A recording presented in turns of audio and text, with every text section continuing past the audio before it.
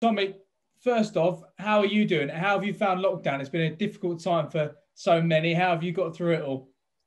Yeah, I mean, it's been a difficult time for all of us, definitely including myself, because at the start of lockdown, boxing was cancelled. There's no shows, there's nothing going on, and obviously, mentally, boxing is my life, and I wasn't able to do that for a good few months. So, obviously, it had a toll on me, but I decided, keep training, keep working hard, keep the weight down, and things will come good, and it did in the end. And I'm privileged to be sat here now, boxing ahead of Saturday night. And how are you feeling heading into that big night on Saturday? I'm feeling good, It's every time it's the same feeling. Every time I come down to London and I'm in the hotel and it's fight week and it's 3 or 4 days to go, the feeling remains the same. I've trained hard for 10 weeks. I've know what I've put in. I've left no stone unturned, and it's been my best camp. And I know a lot of boxers say that, but this genuinely has. I've been sparring some good quality guys and more than holding my own, let's just say, in the ring. So, I'm very happy the way things gone, and I'm ready to go out there Saturday night and put on a show for everybody. I imagine the pandemic came at a really difficult time. Of course, it affected everybody, but in terms of halting the momentum you were trying to build. Yeah, definitely. I mean, the momentum was going good. I had that fight in December, coming off from Love Island. And the plan from there was just keep busy, keep active, keep getting good learning fights. And obviously the pandemic, wiped all them ambitions out, because obviously, it's a worldwide thing going on. It's hard for everybody, but we've got to understand that. And like I said before, I'm just really privileged to say, I am boxing on Saturday night when the world is in such a bad time. So we've got to take every day as a blessing. A lot of people have been amazed by that Instagram post you put out the other day, the 6 weeks transformation. What drove you to do that? Because it's not something that you can do half measures. It's something that you've got to fully commit to. Yeah, definitely. And it's something, just to say, like, I know the world is in a bad place, but no matter how bad the world is, we can still kick on, we can go and train, we can boost our mental health, and we can get ourselves in good shape. I'm exactly the same as everybody else, but I did that, but just off my own accord. I had faith in myself. I believed in myself. I trained very hard, and I ate the right food. And that's just good, telling everybody out there, no matter how hard the world is at the minute, you can always look positive, instead of, sitting at home, maybe having a glass of wine every night and thinking, oh, well, the gyms are shut, there's nothing I can do. Put the glass of wine down, get on your water, maybe go for a run, do some home workouts. And that was just the aim of it, really, to show everybody that you can get in shape without a gym. And also for my upcoming fight, I take boxing very seriously. Boxing is my life. And when I've got a fight coming up, nothing else matters. That fight is the only thing that goes on inside my head. So it's 100% focused every time. You said that the other day as well. You said that boxing outweighs the celebrity status by a mile. Yeah, of course. It's hard to get away from the celebrity status, because, like, here we pulled up in London before I was walking to the hotel. People still want pictures, they still want autographs. You can never really get away from it. And now, really, when I'm in this room for 24 hours, well, the whole week, because you're not really allowed to leave the hotel. That's the only time I get away from it. I can really be on my own and zone in. I think that's the best thing to do for me. Celebrity lifestyle and glitz and glamour is one thing, but boxing is different. And the two does not go together. If you try and mix it hand in hand, it doesn't work. You will come up short. So, I've just believed in myself. I've put everything to one side, even work that's come in. I've said, no, we'll continue after the 27th, because the 27th is all that matters to me right now. And in terms of the training situation, you're now just with your dad now. How are you finding that? Does that pose some challenges, as well as, obviously, he's got some immense experience, both in the ring himself and as a trainer? Yeah, definitely.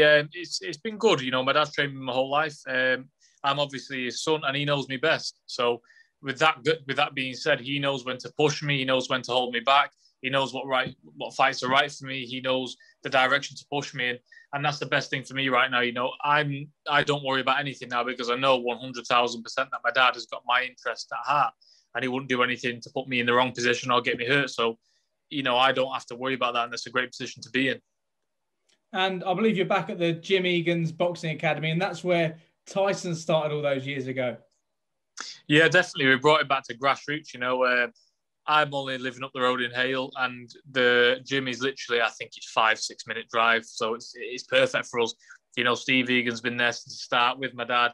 And we're there, we're doing it. Just around the corner, just ourselves. It's me, my dad, Steve Egan, Arthur Little, Mick Carney, my manager. We've just got our own little team, and we're just kind of going with it. We're forgetting all the glitz and glamour, and we're just getting in the gym and we're working hard. And there's no way around that. You get in the gym, you put your gloves on, you sweat, your blood tears, and you get out. You get in, you get out. And at the end of the day, boxing is the hardest sport in the world, and you only get in what you put out. So I'm putting in 110% every time, and the great people around me giving me 110% as well. And as soon as you get in the ring and as soon as you get into training, do you almost forget about the name and you forget about the celebrity status which you have now? Is that easy to do? Yeah, definitely, because when you're tunnel visioned and as focused as I am, it's not like I've reached my goal. Like, yeah, I've got a fair few followers on Instagram and I get recognized when I walk outside. That isn't a goal for me. My goal is to be, a world champion, and I'm very, very far from that. So when you have such a vision in your head that you want to get to, and it's such a, massive task, you don't have time to go in the gym and let things creep into your mind. It's solely, when I get in the gym, it's solely boxing. My ears are open, I'm like a sponge, and that's it. When I come out is when I come out. But when I'm in that gym, nobody can get through to me. My phone is off. I'm there to work. I'm going to come out. We can deal with things then. But when boxing is around and mentioned, then, that's me, because that is my life. And I'm not like any of these, Love Islanders that are just, passing the time by now. I've not even done anything that I want to do. I've got a very hard task in front of me, and it's not going to come if I sit around and keep taking fancy photos and going for nice meals. It's all about bleeding your guts in the gym, paying your dues and paving your way. And what do you see that pathway being for you inside boxing? I imagine the target this year is just to stay active and box as many times as you can. That's the plan, yeah. Stay active, box as many times as I can, keep getting regular fights. God willing, I'll come through this on Saturday. God willing, we push on and we keep getting more fights and we keep growing, we keep learning. But that's just the plan at the minute. But all being said and done, I don't look past Saturday night. And I believe I'm right in saying that you've been training with Tyson maybe once or twice a week at the moment. Yeah, that's correct. Yeah, we go up to Tyson's. It's just to change the scenery, and obviously it's good to see Tyson train. Keep an eye on him, see what he's doing differently. Because me going up to Tyson's is it's the best experience you can get. Imagine training once a week with the best fighter on the planet. And being accustomed to having all this access in your corner. Words can't describe how good that is for me to see him in his element and knowing that everything he's got, I want. So it's perfect for me. And, being able to go up there once, twice a week, it's a dream, really. And talk me through those training sessions. How close do the two of you get inside the ring? Yeah, definitely. I mean, I know when we go up there, it's serious business. When we go up there, we do maybe 20, 30 rounds of body sparring. There's no rest. We go straight through. We work hard. But that's the championship mentality. Tyson trains like a world champion, like the best of the best, and that's how you've got to train. But when you're around Tyson, you just get that aura anyway. You just know, this is the cream of the crop. It doesn't get any bigger than this. So when you go down there, you put your best foot forward and you try as hard as you can, and you don't do anything wrong.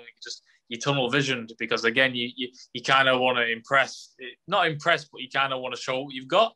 So it's great going to Tyson's.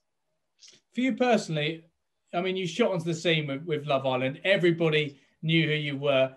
Has that calmed down a little bit now, or do you still feel the effects of it? Do you still feel like your flavour of the month, or is it dying down to an extent where you do feel like you really can focus on the boxing?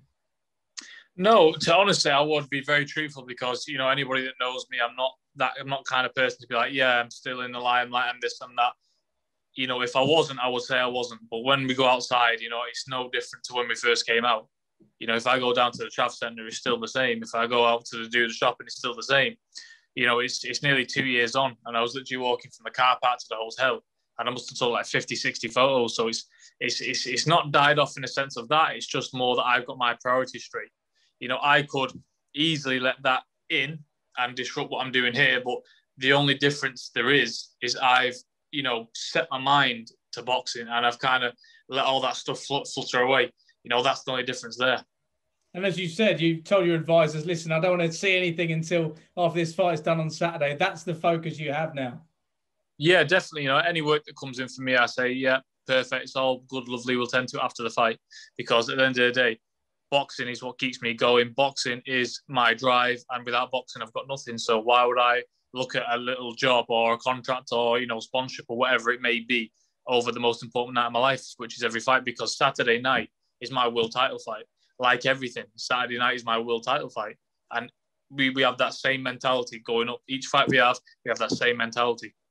It's a brilliant mentality to have. You mentioned world title fight. Is that one day the dream for you? Does that have to be the dream for you to keep you going and keep you focused?